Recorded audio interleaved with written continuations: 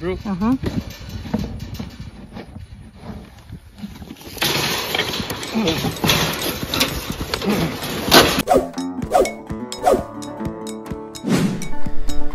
Alright, so we may have an issue with Moody.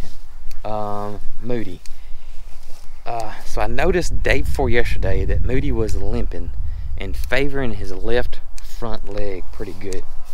And so I told Brooke about it.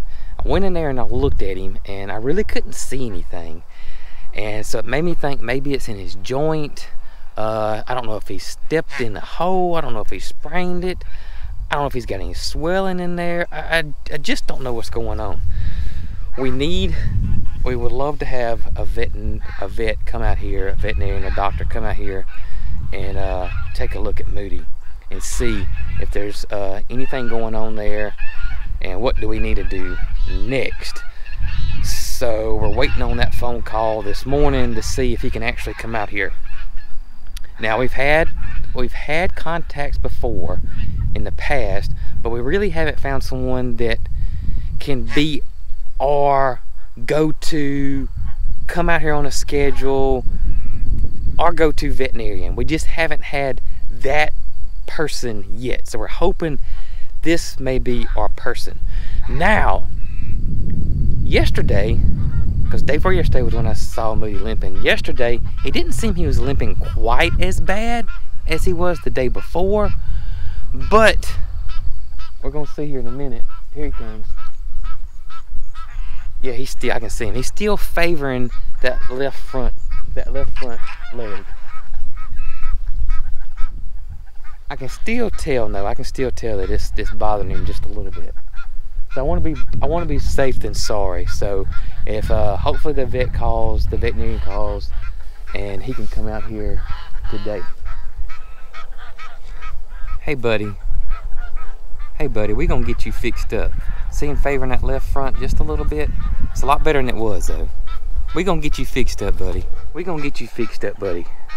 Yeah, we are. We gonna find out what's going on. Yeah. Now I actually looked at the hoof myself just for a second. I just saw him walking and I saw it. It looked kind of white, so I didn't really see anything there either. So hopefully everything's okay with Moo Daddy. Yeah. Gonna get some food this morning. I'm not gonna feed you all the way, okay? In case the doctor says he can come over here, and I need to entice you with some food, okay? Yeah. We're gonna get you fixed up, even if we have to load you up in the trailer. But hopefully this doctor can come over here. Yeah. And hopefully he'll be your main doc. Yeah. That's the thing about living out in the middle of nowhere in rural Alabama. It's finding a go-to veterinarian. It kind of gets tough. It really does.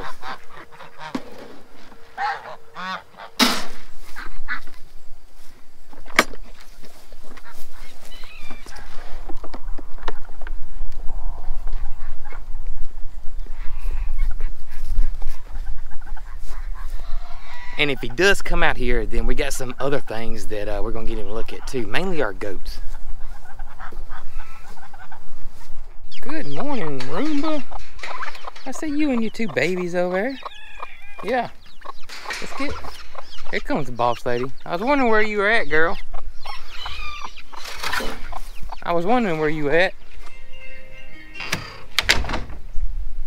Hello. This is she. Hey, Dr. D. Yes, sir. That'll be perfect. Okay, so you're going to head this way now? Perfect. We'll see you in just a little bit. Yes, sir. Thank you. Bye-bye. Guess what? He's coming. He's coming. Alright, so we're going to hopefully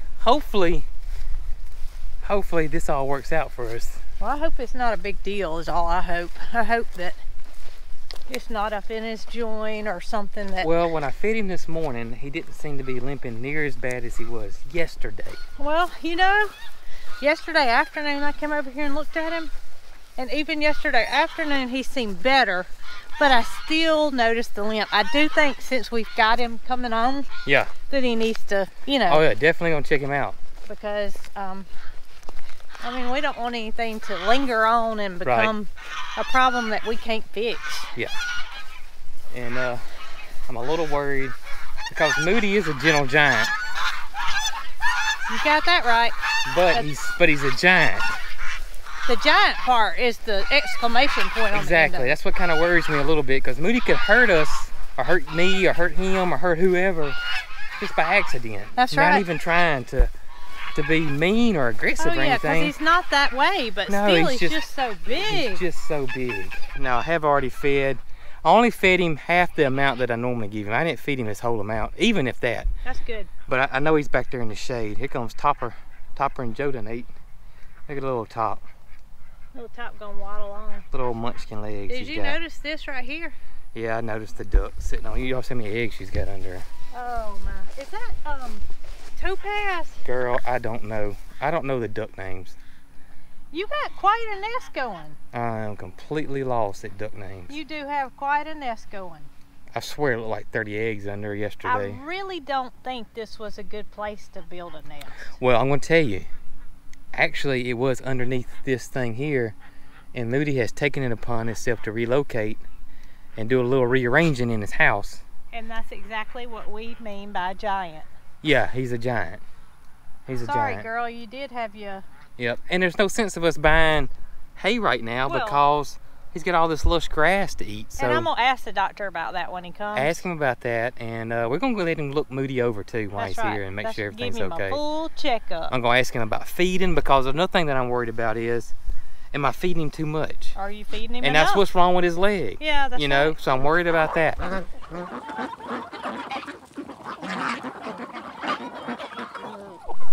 Okay, number one, Dr. D is the bomb.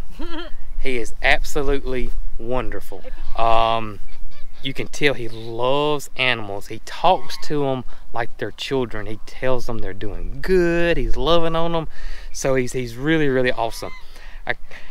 We didn't record that much because we didn't know him that well and we're just learning about him. But after it was all said and done, he said he does not mind us recording. So the next time Dr. D comes around, we will record. Now, we'll get into everything that's happened. Moody's leg. Moody had an issue with his left front leg, and luckily it was something that he could fix right now. Moody had a piece of barbed wire stuck in his hoof, and you actually got it, don't you? I do. Look at this. At first, when he first pulled it out, I did not know what it was. And Dr. D said he thought that it was some sort of a piece of barbed wire. It looks like really old barbed wire. It's not anything we've put up. Right. It's something that's been here for a long time. You know, it kind of almost even looks like a clothespin. It kind of does, don't it? Yeah. The spring part. Yeah. But that's not what it is, because nobody's been hanging clothes over there in Moody's pasture. No. So nobody. that was stuck up in his hoof. Right there. And it didn't go very far, thank goodness. Yes, he said that was a good thing. Yes, because if it had gone in there far, we would have an abscess to worry about. And you know, it don't look like that big of a deal, but think about when you get a splinter. You get a small, like I'm working with the blackberries today, and I got a small little bitty blackberry that's a teeny tiny centimeter, and it'll worry the stew out of you. So that's kind of like a splinter on Moody right there. A splinter times 10, I guess. And look, he lifted Moody's foot up like a horse. Yes. Moody stood there the whole entire time while his feet had the feed bucket, and he just pulled it out. Y'all, I'm here to tell you, I'm glad. Yeah. I'm really glad that Jason and I didn't take it upon ourselves to lift his hoof up, because had we done that and seen something stuck in there, we would have tried to take it out ourselves. Right. We wouldn't have done a good job. I don't think so. Now, he tried it, when he first saw it, he tried to pull it out, and Moody didn't like it, so it must have been sore. Now, when he went to go get his tool to get it out with, I actually saw how he did Moody's hoof, And I pulled it up myself, and Moody kind of let me hold it, but he didn't want you touching this thing here. I don't understand how it's connected. I'm not quite. We might have to clean it up. It's got so much dirt and manure well, and all you know that what stuff we could in it. do? What's that? We can make a necklace out of it. Yeah, we make a necklace out of it. We might want to clean it up first. Right. So he said that the hole wasn't very big, but to be on the safe side, he wanted to give Moody antibiotics because he didn't want his hoof to get abscessed. Look. Uh-oh. It's 2 pieces. Yeah, a bob wire is 2 pieces. It's 2 pieces and it's twisted around each other because a bob wire has 4 points. Okay. And that's what that is. Well, I can have 2 necklaces. One for me and one for you. That's right. We can put a his and her symbol on it. His and her Moody necklace. But the hole was really small, so he gave him an antibiotic, which Moody absolutely did not like. So first of all, he loaded up the syringe with the antibiotic, and he went over and he tried to give it to him. He said, okay, plan A is not going to work. Let's go to plan B. Yeah, Moody did not like it at all, so he just kind of jumped back. So then he decided that he was going to put the antibiotic in his food. Moody had been eating food all along to try to keep him, you know, keep his attention off what was going on. So we squirted I believe it was liquamycin. Is that what it was? He squirted that in his food. Dr. D said, I'm not sure how this tastes because I haven't ever had it. Right. So let's squirt it in his food and hopefully he'll just eat it. Put it in his food. No. No. I don't know what y'all did to this food, but I'm not fixing to eat it. He would look at it and turn his head sour. He did not. He was not going to eat it. He was not going to eat it whatsoever. So that was plan B. Well, plan C had to come real quick. Yeah. So Dr. D, he's like a fast thinker, you know? Very fast thinker. I mean, he's not sitting over here, right. I wonder what plan C is going to be. Kind of like back to square one. Yeah. Okay? Yeah. So we take that bucket with the antibiotic on it, take that feed and dump it out, put some new in it real quick while he loads up a syringe again. Yep. And decides to make a halter out of a rope. Yep. Puts it around Moody's head and has complete control over his head, but wants me to hold the end of the rope, Jason to feed him while he gives him a shot. Yes. This is plan 3 now. Yep. Plan C. And so we did that. And you can see what happened. Brooke actually videoed this part. And I did, but I didn't video this part. That went during all this chaos. I could feel something crawling on my legs, and I'm starting to move like this, but I knew I couldn't stop because we had a 1,600-pound cow on a string that I had to hold. Yes. And lo and behold, I was standing in fire ants. And didn't even know it. Well, I knew it, but I wasn't gonna tell anybody. Oh, okay. So we got him held back. Moody's a big boy, really big boy, and extremely strong. But we did get him held long enough where the Dr. D could get the syringe in him. And well, first of all, he had the syringe in him, and Moody moved and it threw it off. And then it stuck right there in the wood. It stuck straight in the wood, and then he got it back. And then Moody kind of had pulled himself over where he was up against the fence. So one side of him was up against the fence, so he really couldn't go anywhere at that point. And so Dr. D gave him the antibiotic, and all that was successful. All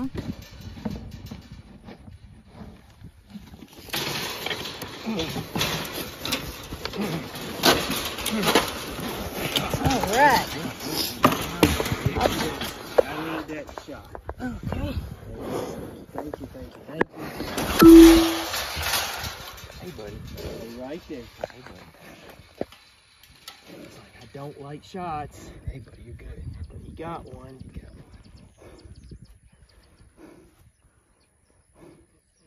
Good boy, Moody. Good boy. Now let's go rub it out here. Get it all thick. We love you. We love you. Yeah. Yeah. Okay, sir. Very good. There you go. Now let it eat. And then he started thinking, and he was like, I'm going to come up with an idea where we can actually control Moody safely, where he doesn't hurt himself and he doesn't hurt either me or you. Because the next time I come out here, you know, I want to be more prepared. He said, because first of all, when somebody calls and says they have a steer, he said, I'm thinking a 500-pound steer that's not a pet. He said, I was not thinking it was going to be a 1,600-pound pet steer. And he said, this is the biggest cow steer I've ever seen. Pet. He said, he's huge.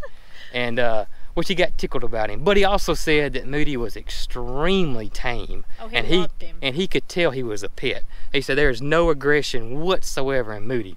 He just didn't like the shot, and he's just 1,600 pounds. And so when 1,600 pounds gets to moving, you know, us 150-pound folks get in his way, and we're just like dominoes, you know. So all that was well and good. So he did get that in there. Now, here was the other good thing about Dr. D. First of all, he said he's going to figure out how we can keep Moody under control the next time he has to come out here, and he's going to start coming like on a schedule type thing. Also, he told me that he could trim Moody's hooves. And I said, well, Dr. D, how are you going to do that and us not be able to control him? He said, well, if we get this thing built, and he said, I'm thinking just maybe a pole or two. He said, but I'm going to figure it out and let you guys know. He said, once we get this thing built, we maybe do it that way. He said, but I got two other options. I can give him a little bit of medicine and just relax him a little bit, and that he may just let us pick up his hooves and let me trim them. He said, because they're not bad. And he said, I'm probably going to have to come out here twice a year and just keep them in shape. He said, but if that doesn't work, our next plan is I just have to sedate him, and we'll lay him down on the ground and trim his hooves, and then he'll get up and be fine. So that's the options there, and I'm so glad that he said that he could trim his hooves, because that's a big deal, and I've been worried about that. Well, the thing is that Derek, our wonderful friend at the Flying Peach Restaurant, who is a farrier, correct, who did come out and look at Moody's hooves, does not have the ability to sedate Moody, right, if necessary, to trim his hooves, or a way to, you know, contain him to where Moody's comfortable enough to have it done. So having a veterinarian do it is, yes, that's the answer. That was a huge relief off my shoulders. Another huge relief off my shoulders is that I asked him, I said, look, we're worried that we may be, I'm getting all kind of answers and comments and suggestions from a lot of cattle people telling me that I'm not feeding him enough, that he's feeding too much, I gotta do this. He said, Jason, he said, Moody looks wonderful. He said, you don't want to get him, he said, because he's a pet. You don't want to get him super overweight because he's a pet. He's not going to the stockyard, he's not going to the processor or anything like that. He said he looks marvelous. That's complete opposite of what a cattle farmer would be after. Right. So that's why we asked the veterinarian. Yes. And like you said, he said he's in perfect He said condition. He looked wonderful. He said keep on keeping what we're doing. Doing exactly what we're doing, for us not to change anything there. Now, you asked him about the hay because, you know, we've been thinking we got this green grass that we didn't need to have any hay, and he agreed with us on that aspect. He said, until the grass is gone, keep on feeding him the grass. He said that the grass right now, since we have plenty of it and it's still green and lush, to let the boys have the grass. Right. Now when wintertime comes, that's when we'll have to switch and make a change to hay, because that'll be the only roughage that they have. But right now we're doing the right thing by letting them have the grass, and he said just save your pennies on that hay until it's needed. Yes. So that was just a huge relief that now we got somebody who acted like he enjoyed coming over here for one. He really did. I could tell he loved the animals.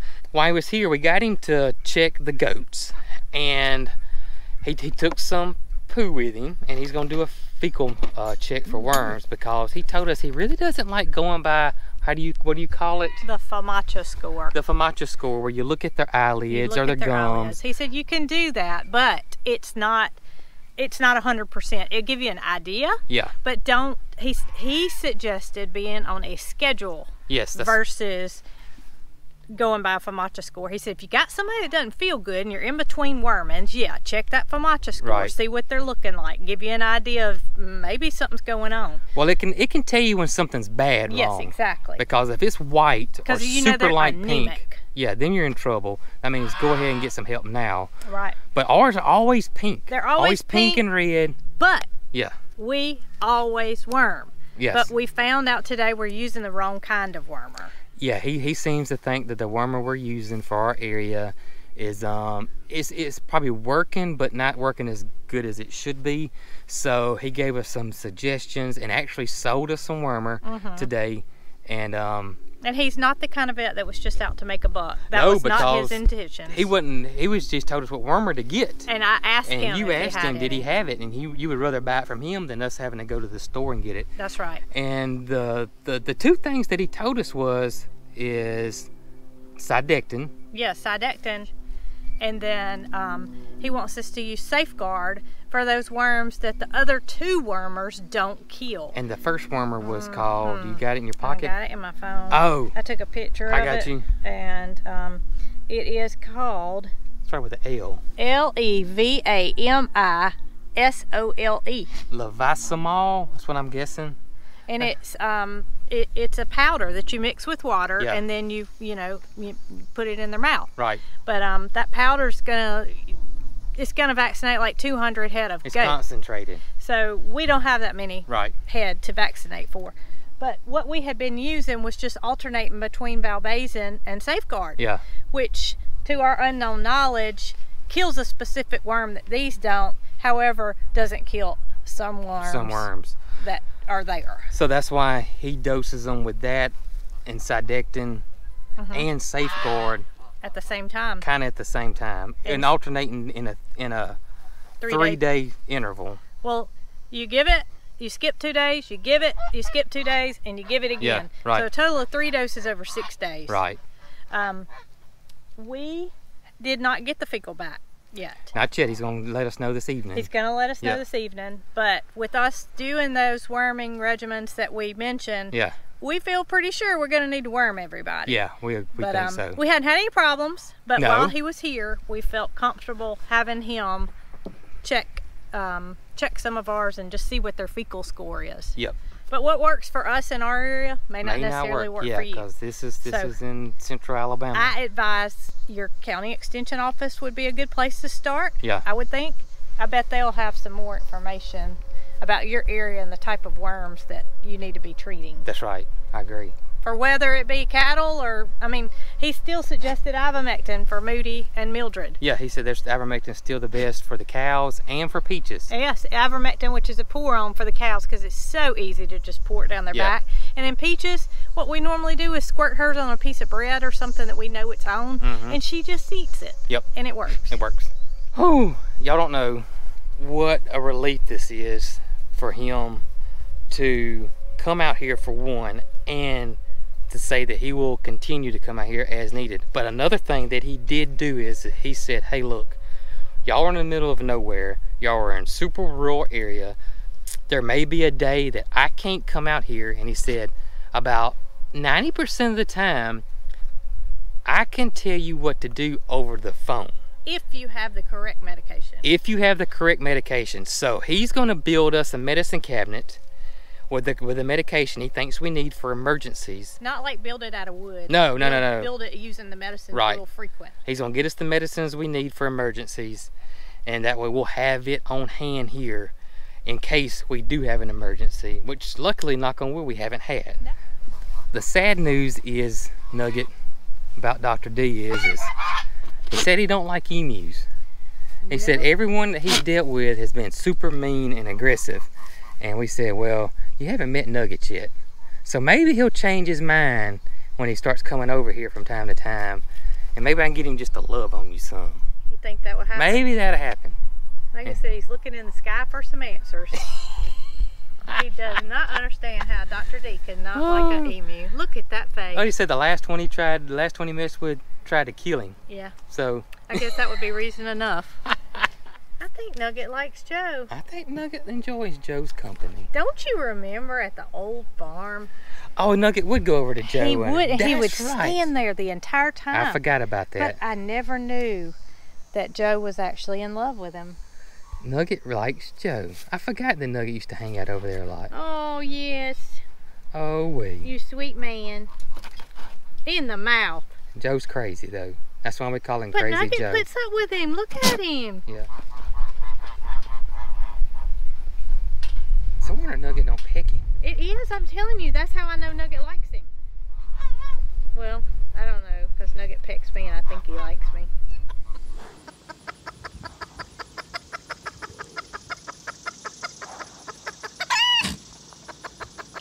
See how Moo Man's doing. How about you, buddy? What you doing, buddy?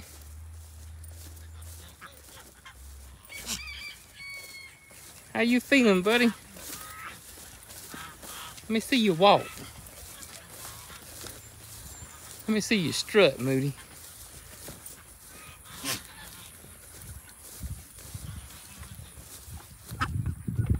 You ain't gonna strut for me, is he? We're gonna cut the fence off, man, and see what we got. Here he comes.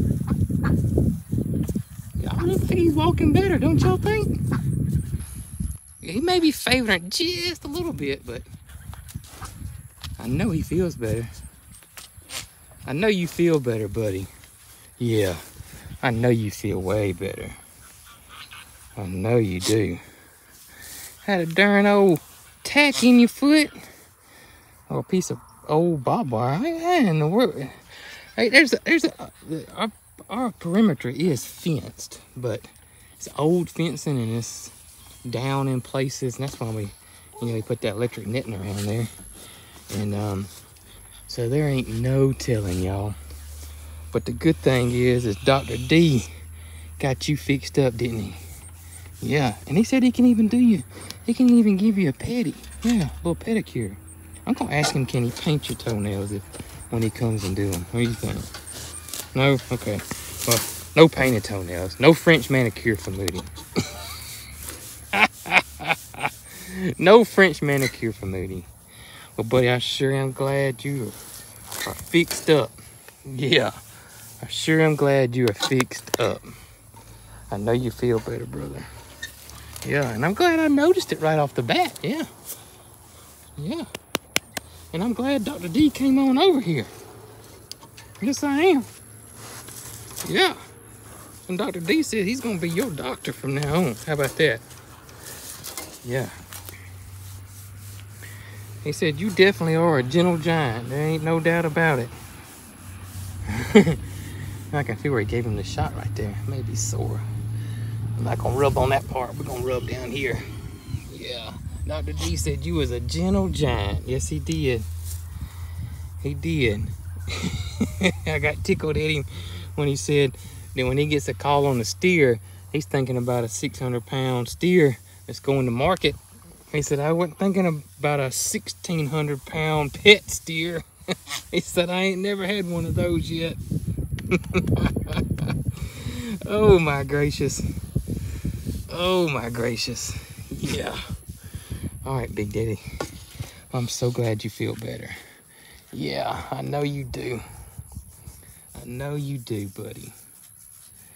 Gotta take care of my moon man. That's right. That's right. Miss Lewis and one of her chicks is sitting on the top of the old lean-to next to the barn. And her other little chick is down here. Oh, she got down. I guess she figured out that little one, wow, the little yellow one couldn't get up there, so they're gonna go find them another place to roost. How awesome is that?